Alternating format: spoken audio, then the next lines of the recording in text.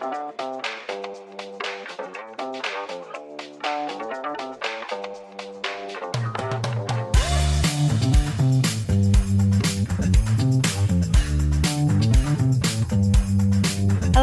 to the Birchal Podcast. My name is Emily. I'm your host. Today I've got with me Dean Dewhirst, who is the founder of Golf Space, which is a revolutionary, actually, when you really think about it, indoor golf club, which is rethinking the golf training experience and community as a whole. Welcome. Yep, welcome. Yeah, thank you. Thanks for inviting me. So in terms of legitimacy, have you ever hit a hole-in-one?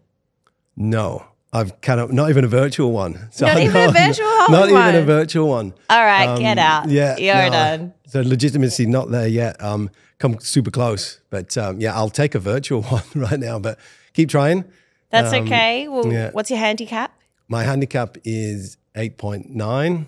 Okay. Yep. I'm going to pretend I know what that means. I feel like it's good. Yeah, so you got you call it like single figures is intermediate to good, and then you got scratch, which is 0, no handicap. That's where everybody, if you would love to get there, it's no handicap. The tour pros are in a plus handicap, meaning they play better than the par of the course. And then you sort of amateurs are around that 18 to 25 getting into golf around there. And everyone looks to get that handicap down. So if I'm going to Golf Space weekly, yep. I'm on my way to 0. Is what you're trying to tell me. You're on your way to 0. That's right. It. Yeah. Everyone wants to get better. That's the good thing. Yeah, everyone wants to elevate their game. Okay. And so how has Golf Space made that easier for people in terms of accessibility, affordability, making it a year-round sport, all those kinds of elements? Yeah. I mean, when I was looking myself in my golf journey, I was looking at how could I get better, and where do you go to get better? And you traditionally would go to the driving range, and if you want to have a lesson, you go see the PGA Pro. And I just thought there was a lot of limitation to hitting balls on a driving range, especially these big ones that could be 60 bays, 3 tiers as well, and you're hitting driving range balls, so you're not really knowing what's going on other than seeing the ball flight. So I actually think that I just saw there was a place where we really need to practice different of how you can actually improve. So by coming to Golf Space, to answer your question, we're making it completely more accessible to be able to practice your game. So you don't necessarily need to go to a driving range. You can use the technology and the data to actually see what's going on with the ball flight. But also you can play as well. Like we're time poor, right? To get out on the golf course is 4.5 hours to play a round of 18 holes. And you got to get there early. You got to have a bit of a warm. It could be like a 6-hour thing. So you can come and actually play within an hour. You can actually play 18 holes in an hour, which is kind of... Right, because you don't have to walk in between your shots. Right. Yeah.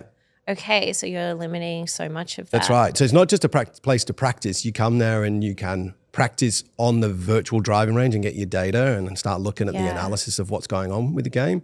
But the big thing is you can actually practice on a golf course. And that's the revolutionary way of using technology. Right. But I think this is what's missing from my golf game. So I can go to the driving range and I can hit it, but I can't aim it. And I think that that's key. Is aiming the ball. So yeah. So, I mean, it boils down to distance control and accuracy. I mean, that's ultimately what it is. It's but I think what's missing in the way how to get better at golf is how to play the game. Too much focus is on golf swing and the technical side of where your body should be moving, should you transfer your weight, and how you actually get your body into positions. There's so much focus on that, and everyone's on YouTube looking at what the next tip is. But using technology and coming to Golf Space, you can actually play golf on the virtual golf course and start building golf IQ. Actually, where should I be aiming? Yeah. Where do I want to miss? Because typically you're not really hitting exactly where, always where you intend, and then you got to play your next shot from that position. So right. So technically you're getting 4 hours worth of training in an hour if you're going to Golf Space, if you can do your whole round in an hour. Yeah, that's right. I mean, we get people that come for an hour, whether it's before work, just like you would like in their gym routine. We got people coming for lunch. So we've got people that come to get better and they use it like their golf gym. And then you've got people that actually come because they just love playing golf and it's the fix, you know, and it's in 1 hour you're getting that golf fix. Yeah. So playing indoor golf is actually, I think, like become its own sport. Right. Because playing outdoor golf on course is very different to playing indoor golf. It's a simulation of it, but it is very different, but it helps you. So generally speaking as well, you're kind of taking away that seasonality from the game too. So if it's pouring with rain and freezing outside, no one wants to play golf, you're taking away that barrier to entry, right? There's absolutely that. I mean, right at the beginning, interestingly, in Sydney, when we opened in February 2022, we were getting torrential downpours of rain. So much that the golf courses were closed. So when we opened up, we had this false kind of like, oh my God, we're killing this, aren't we? Because it was just flooding with golfers just going, well, we can't get on the golf course. Pardon the pun. Yeah, pardon the pun. So, and then we were, we're off to a great start because you couldn't get on the golf course. But then everyone's going, yeah, this is a great place to come when it's raining. We're like, actually, it's just a great place. Finish there. It's just a great place to come regardless. And now I think as we were one of the early adopters to build a simulator center of this scale and this type of club. And then it's really coming on now. People are just searching for this type of indoor golf experience. So if somebody were to see your business model and try to replicate it, what is setting you apart from somebody being able to actually do that? Why is Golf Space so different? Yeah, it's a good question, that, and it's the question that we've got to keep asking ourselves a lot. So what stops? It's a bit like the gym concept. You know, anyone can buy the gym equipment like Techno Gym and then set up a gym. What separates that? Similar to how I'm looking at the company that we're creating. What separates us is the membership community of each club that we're building. Also, the way we're looking at it is we're building golf clubs, not facilities. So I see the distinction that I see is a facility is where you would just go, have an experience and may or may not come back. Whereas a golf club, you desire to want to be a member of that because of the community, because being a member, you get access to having your own outdoor GA handicap with us. You've got the community, we've got indoor competitions, we've got events. So what separates us is the experience. And the experience that we're delivering is this duality and this seamless blend of both performance and entertainment. So you can do both in one space. Right. That's why we call it Golf Space. Like the name Golf Space is really important to get out there, which I haven't shared with a lot of people, is that I come from an architectural background, love of golf and design, and that was my two deepest passions. So when I came up with the concept, the name Golf Space was a bit of a drop mic moment. It was like, this is a space for everyone to consume golf, whatever their journey is. Right. So it's a space that you can practice. It's a space to come and learn. It's a space to come and play. It's a space to come and entertain, all wrapped up in golf in one space. But it was designed that if you want to practice, here is a unique space to come and do that activity. If you want to come and learn, there's another space within the club to do that. If you want to come and entertain, well, then you'll go upstairs to the simulator lounge for the entertainment part. So there's lots of pockets of design of how we designed it to be specifically a space for golf called Golf Space. Yeah. So you're raising funds to expand and introduce this mezzanine level at the moment. What does that look like? Yeah. So why now is because we're hitting membership capacity at the peak times. So if you're a member, we've got close to 500 members now, and the members have got 12 simulators to get on, and at peak times, Monday to Friday, it's busy. So you're joining a wait list to get on. Okay. So we put the mezzanine in. It was an empty warehouse. I could see the vision of what this could be. So we put the mezzanine in with the provision that when we hit a certain milestone, that we'd be ready to go upstairs and add more inventory and more simulators. So the space that we visualize upstairs is what we're calling a simulator lounge. So downstairs, we've got simulator bays. The distinction is the TrackMan, which is the technology, sits behind the player and a beautiful cabinetry, joinery cabinetry. And that tracks the ball from behind. Upstairs, the technology is in the ceiling, which allows us to have beautiful couches behind the player. So it becomes a simulator lounge. But up there also is beautiful furniture for breakout area. There's a whiskey and champagne bar for events, a pool table. So it's a lot more social upstairs.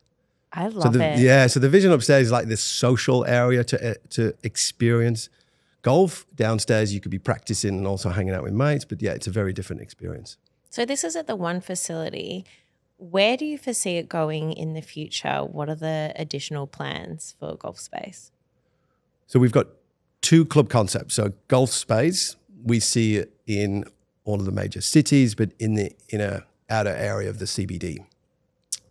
And a golf space club that we've got in Alexandria is 2 levels, all the areas that we talked about to practice, learn, play, and entertain.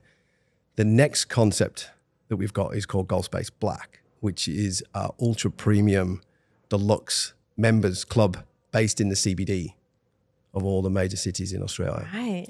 Yeah, so this is a members club. So imagine Soho House meets St. Haven and golf. And it's a desirable membership that you would love to be part of for a select number of members. In there, you've got ultra beautiful amenities, gorgeous simulators, amazing bar. So it's a place to network, and you'd love to be a member of Golf Space Black to sort of bring guests and play golf, connect, meet other members. Amazing place to be. I love this idea. Yeah. So coming up with that, obviously it's a huge expansion point, and it makes it a little bit more exclusive, a little bit more niche, something that probably hasn't been done before. How will you go about getting the right facilities? How big does a facility need to be for that kind of expansion? And how would you go about actually attracting members to the space? Yeah, good. So the Golf Space Club that we've got now is about 1,500 square meters. So it's quite big. It's a big space. Yeah, big space. And that will be replicated. So once we've completed the mezzanine expansion on that club will be replicated and taken around. But that's a full club. And that can have a capacity of 750 members. So a big club. Huge. Big club. The city Golf Space Black version is around 250 members club. That one will be around 700, 800 square meters of space. 8 simulators, private simulator bays for coaching, always on PGA coaching, and areas to network and connect and drink, socialize, etc. So,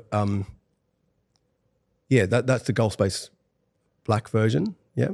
Right. And do you envision having an ambassadorship kind of program to get people involved in, wanting to actually go in, become a member, sign up, experience that lifestyle? Yeah. And you asked how we're going to attract members. So one of the things I'm really big on at the moment is talking to the audience that we've got and asking them what their opinion is. So we've really got into this personalization of really getting to know our audience. I think that's key. So anything that we've made a decision on, we've asked our audience first, like, what's your opinion? Doing a quick survey, and they've been super responsive. And I think our audience and network have loved that we're engaging with them first before we make a decision, i.e. we asked them, what would you like to have upstairs? And the decision was 4K deluxe simulator lounge with whiskey and champagne bar. Right, great. Well, that's what we'll do. That's what we'll do also with Golf Space Black, and we'll build a wait list. I love this concept of building a wait list and then engaging with that wait list audience to really understand what they want. So I won't just design all the amenities within Golf Space Black until I actually talk to the audience about, hey, well, what do you want? What sort of changing rooms do you want? Once you understand that, I can ensure that we deliver exactly what they do want. Right. It kind of feeds into what you're doing now with an equity crowd fund. Essentially, you're going to the crowd. You've already got a great community of people, but you're building this larger community of potential shareholders who are going to come on board and be your best brand ambassadors. Is that part of your strategy? I love it. I think it's the equity crowdfunding makes so much sense to Golf Space to do this.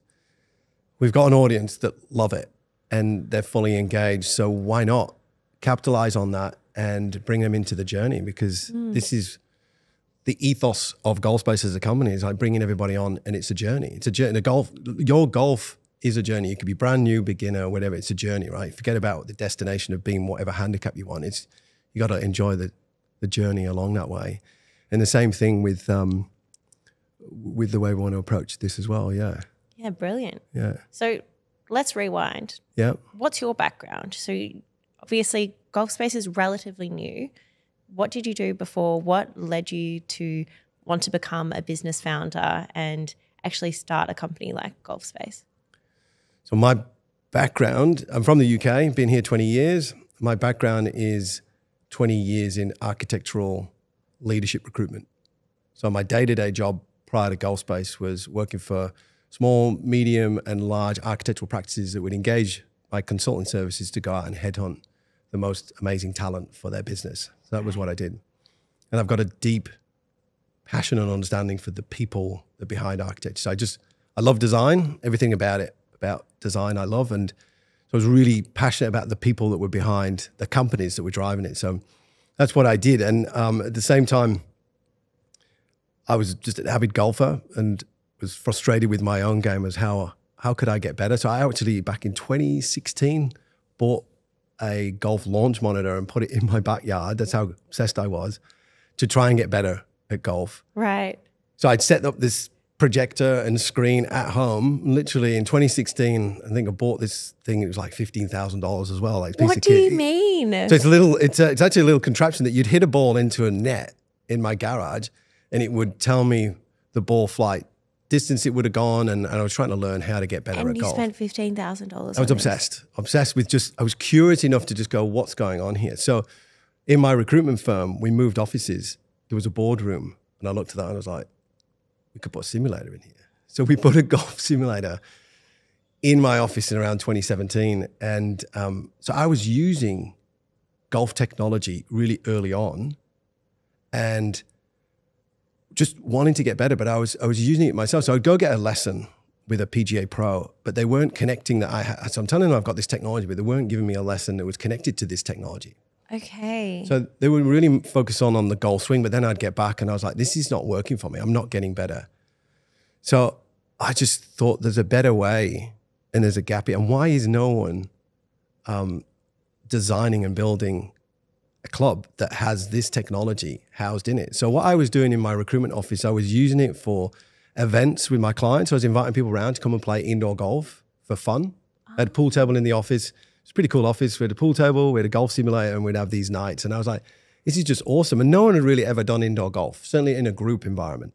And then at the same time, I had a mate who was a PGA Pro who came, he was like, let me watch how you play. And instead of fixing my swing, he said, let me just have a look at the decisions that you're making on the shots that you were taking. And he was like going, why are you aiming now? Why are you playing that shot? And I started to realize, okay, this is how to practice. It was like a light bulb moment. It's like, I can use on-course virtual golf to put myself in a scenario that I would be on a golf course. And it was like a light bulb moment. It's like my analogy is like, it's like learning to play tennis or practicing to serve in a car park. It's like you're just hitting a ball, but actually then I was hitting into target. So maybe a long-winded answer, but I was using technology early on. And then when COVID came and wiped out my recruitment business, had to let go of all the staff. Yeah. And I was like, I've got this burning desire. I just think there's a great opportunity here to blend my two passions, which is golf and design. I'm a customer that wants to get better at golf, but I'm frustrated. And it's like that classic entrepreneurial moment where you just go, I want to be the person to solve this. I want to change the way golfers look at practicing, because the driving range, typical lesson to driving range to golf course, that journey is a little bit broken. Because you're not practicing on the field of competition. You're practicing on an open field on a driving range. When you get to the golf course, it's completely different, if that makes sense. You know, it's not, you're not practicing on a golf course. Yeah. As someone who has hit a golf ball at a driving range and played mini golf, I feel like there might be some challenges there for me. Yeah. I think for new people coming into this sport, and certainly I've got a big passion about getting women and girls into this sport as well, and like growing it. So how do we make it so accessible, so exciting for someone to come and want to try this sport? So if we make golf fun, like fashion's changed golf. You know, golf is now looking at it as an athletic sport rather than this, people used to say, oh, it's spoiling a good walk. It's like, well, you don't really know what golf is yet, but now we're making it, it's a super athletic sport where people are doing golf training to get fit for golf, and it's fun, right? People are just, so we're serving it up in a completely different way. Yeah, there's a lot of elements of it that I think I would like. You know, you're on your hot girl walk, you're yapping away, you're in your fun little outfits, there's drinks at the end.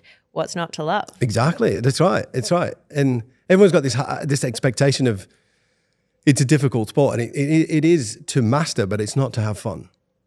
You know, there's a big distinction there. Like, you know, if you've got this expectation, you're going to hit the green every shot, or you're going to place the ball exactly where you intend every time. Well, that's not the idea of the game of golf. You know, it is a tough game, but it's about where you're going to miss. But yeah, so the more people that try the sport in an environment like an indoor environment and come and have drinks and enjoy it, I think it's going to bring so many more people into the sport. Yeah. I also think such a huge barrier to entry into a sport like golf is how expensive it is.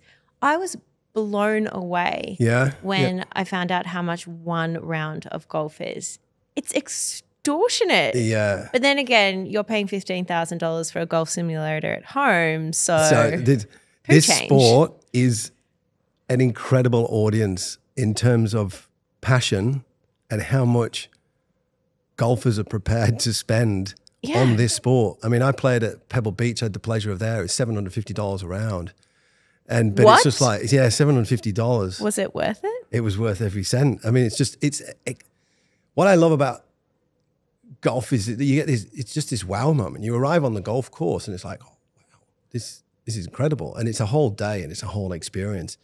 And I was like, just bringing that into golf space, how could we create that wow experience, but in an indoor golf club? I think that's really kind of important. So when I get people coming into golf space, I want them to go, oh, wow, this looks amazing. And then when they go and have a look at the simulator base, go, oh, wow, this is amazing. And they go upstairs again and see something different. And we creating that sort of wow experience. Yeah, I think that makes a whole heap of sense, because I think when I consider starting it with the girls and we're all sitting around thinking, we don't know where we're going to hit this ball. This could go anywhere. Yeah. Do we want to spend over $100 each to go on a round of golf, which we might not ever finish because we might lose every ball that we own? You know? Yeah, that's true. Yeah. So that in itself, wouldn't you want to know that you're actually going to be half decent, that you're going to know where the ball's going before you actually step foot on a golf course and invest in that round and go? It's a really good point.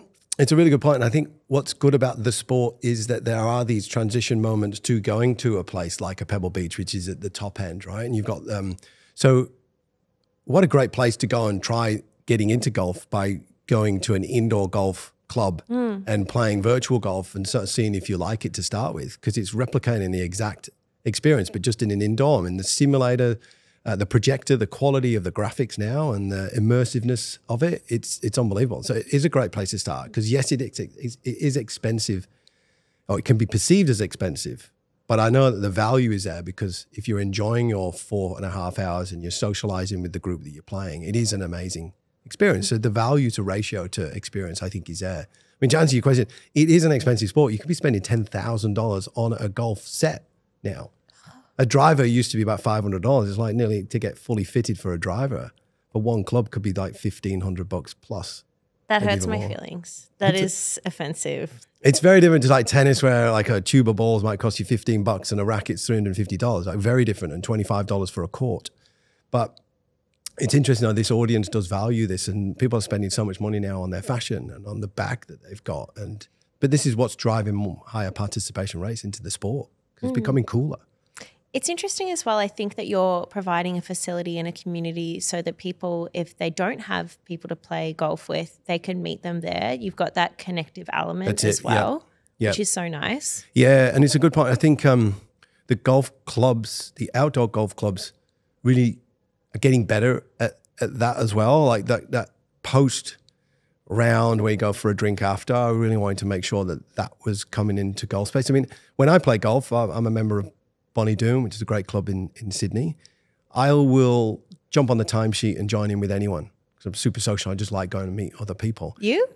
And we're looking to do that as well. Like, so you could turn up to golf space as a member, and we want people to be jumping in a simulator bay and playing with others. So we do tournament nights on a Thursday night. We do this 4-ball Ambrose team event. It's called Dream Team, and you join in with the team, and it's four players all playing in one simulator. Awesome. As one team. It's so much fun. Like drinks, everyone's just having fun. No one's letting anyone down as well. Like Ambrose is a format where you all tee off, and then you all as a collective choose the next shot to play.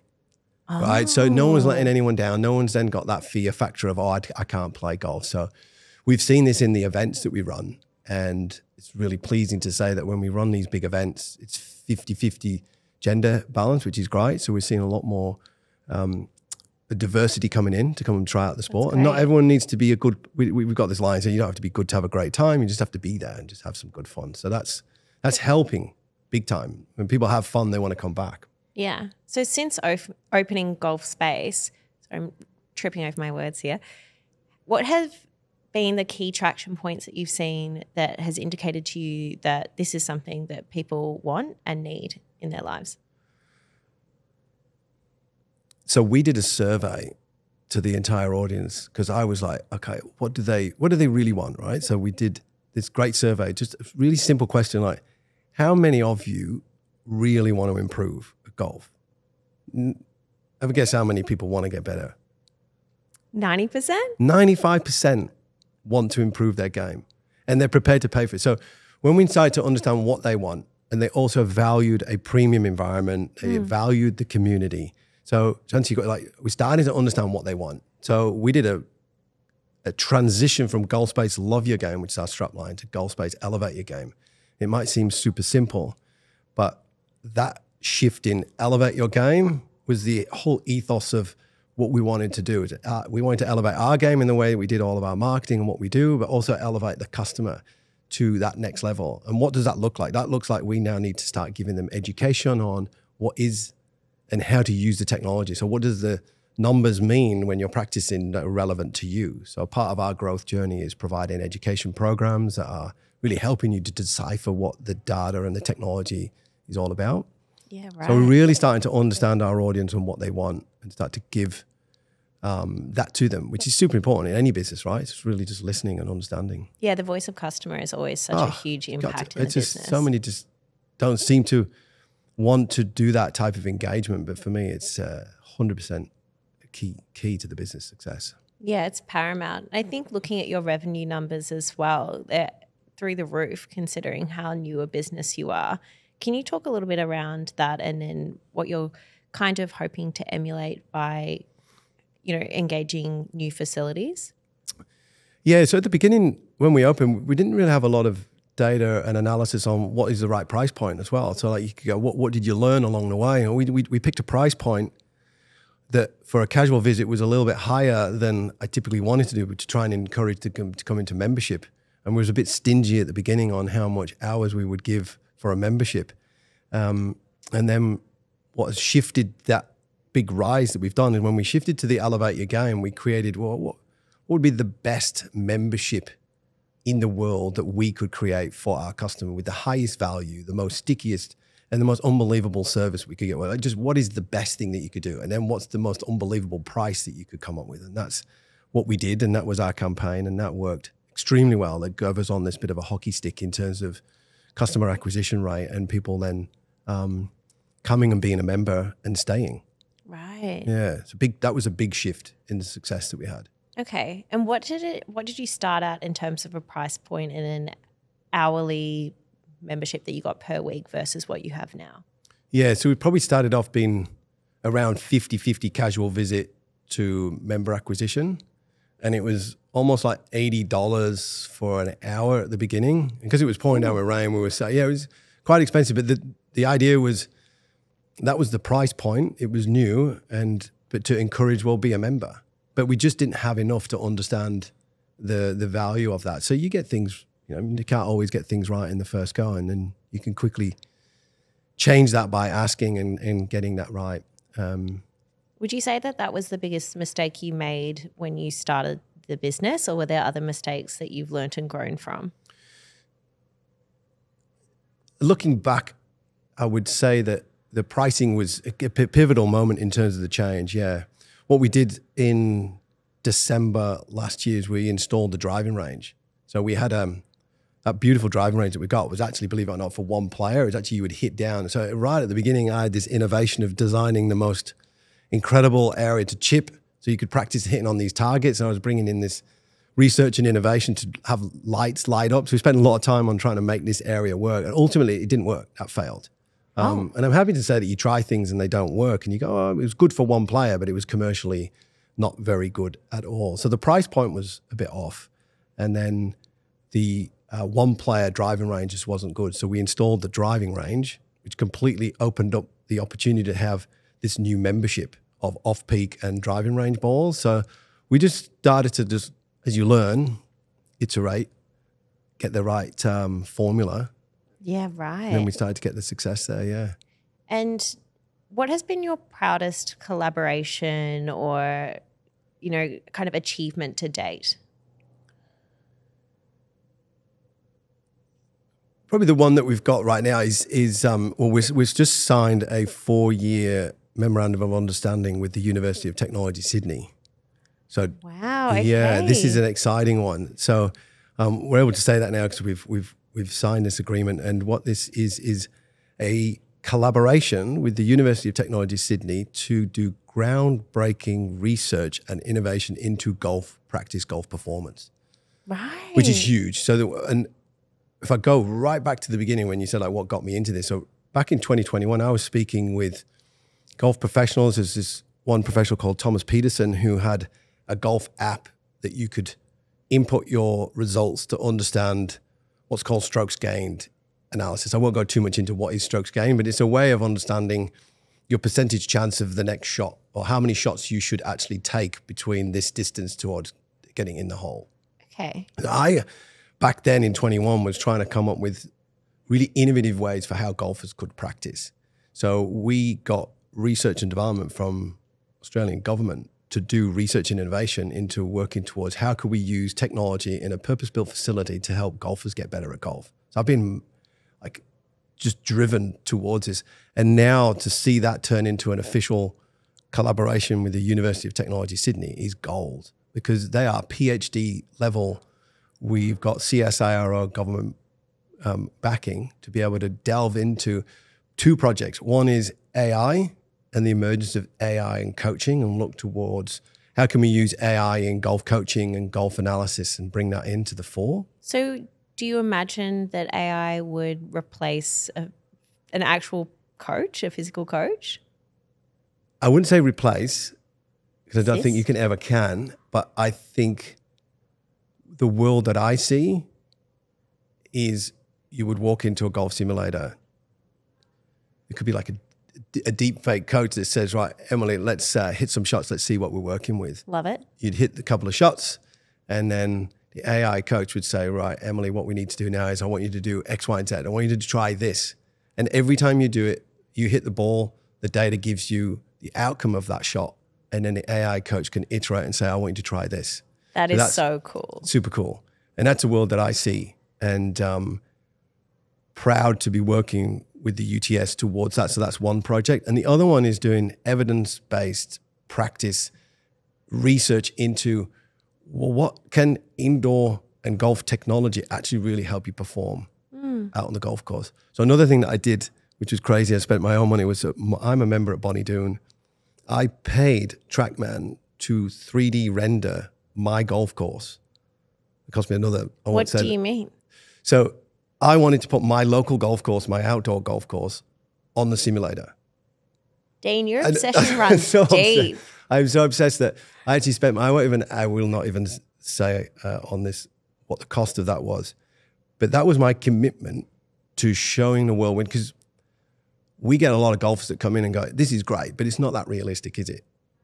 It's as accurate as it can be, because I'm in the same trees at Bonnie Doon outdoors as I am on indoor Bonnie Doon. Stop. So I put Bonnie Doon, we rendered it as in 3D, so turned it into a 3D replication on the TrackMan simulator, with the view of going, okay, one day I want to be the person that's going to prove that practicing on a virtual course will translate to getting you better on the golf course. So I want to actually par my local course by practicing virtual Bonnie Doon to then actually go out on Bonnie Doon and actually do it. So working with the University of Technology Sydney, we're going to work on these programs that does actual on-course performance indoors really truly translate. And what is that outcome? So they're working with cricket and the women's cricket to see through biomechanics how we can get the first women's bowler to bowl over 100 miles an hour using biomechanics. So these are all the innovations that we're going to bring in. It's like, so we could then offer you a program that as a new person to golf, do this program and it will absolutely help you perform, not subjectively, scientifically proven. Because in the world of golf, and you go to YouTube, it's very subjective. Yeah, right. And I would like to have evidence-based practice. So that's my mission, is to provide evidence-based practice that actually says if you're a junior, this is a junior program that actually will get you better using technology, data, analysis. It will help you perform. So that's my mission. I'm on a bit of a crazy mission. I put a lot of money behind this. It sounds like drive. Your obsession will keep you going though. So it's the fuel that you need. Yeah. And Well, I think the good thing is because I want to get better myself. So when I went on this journey, I realized that I'm not alone in terms of this obsession with this sport, right? I was asking other people, they go, no, I'm very much the same as you are, as in like just obsessed thinking about it, and also frustrated in the same way. That is, why is one day I'm really good and then the next day I'm just hitting it all over the place? Like, how can that happen? It doesn't happen if you play tennis or play pool. It does happen if you play tennis. Oh, right. I grew up playing tennis, and some days it was like I'd never held a racket. Yeah, right. Yeah. That's your next sport to get obsessed with. Well, golf is is just one of those sports that one day you think I've cracked this, and next thing you're like, oh my God, what's going on? So, yeah. Speaking of the tech side of it, do you have an app where members can kind of connect or keep track of their visits or their progress, anything like that? Yeah, great question. Yeah, so part of the reason why we're raising, there's 2 milestones that we're doing. One is to build the club expansion at Alexandria. The second one is to launch the first Golf Space Black. And then with the capital raise, if we hit the maximum subscription, is to develop our own booking app and community app. And that's what we're going to put a lot of time and effort in. So that's you'll connect with other members. You can say, I've got a booking at 7. Who wants to come and join me on that? I love that. Yeah. In there, there'll also be the opportunity to engage in our programs, education programs. So a big thing for me is producing content. Education content is a big thing, and that will be done through an app as well. So that's part of the continual evolution of developing this brand, ensuring that people have the right content to really be able to improve their game through quality content. Well, I can honestly say I've never been so excited to talk about golf. When I saw your pitch video, for example, I was blown away. You knew how I felt about it, and to see what you guys have been able to achieve in such a short space of time and to have such a clear vision of what you want to achieve in the future, I think is really inspirational. So thank you so much for coming to chat with me. It's been so brilliant. I appreciate that. And it's that whole journey to get to where we are has been amazing. And then also just this period as well, doing the capital raise has just been also an incredible process and journey, and long may it continue. I mean, this is the next milestone. And then we'll just keep on continuing. Let's hope you hit it out of the park, get a hole in one. Yeah. I'll let you know when I get my first hole in one. Yeah.